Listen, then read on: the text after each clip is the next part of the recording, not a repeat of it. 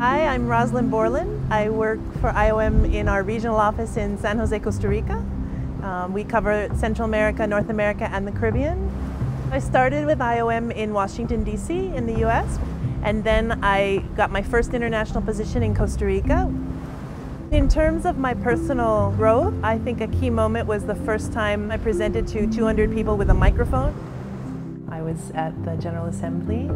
It was a high-level meeting on HIV/AIDS in 2011. Wrote all the speeches and got everything ready for the Director General at the time.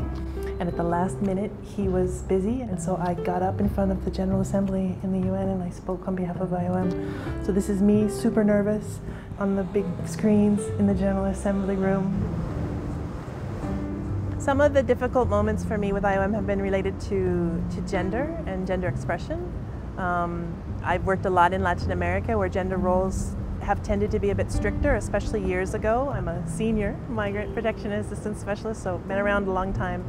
I've been with the same person over all those years. We've been together more than 20 years now, but for part of that time, she was not recognized by IOM. I had a partner from another country who couldn't get a visa, couldn't travel with me, wasn't paid for in terms of insurance.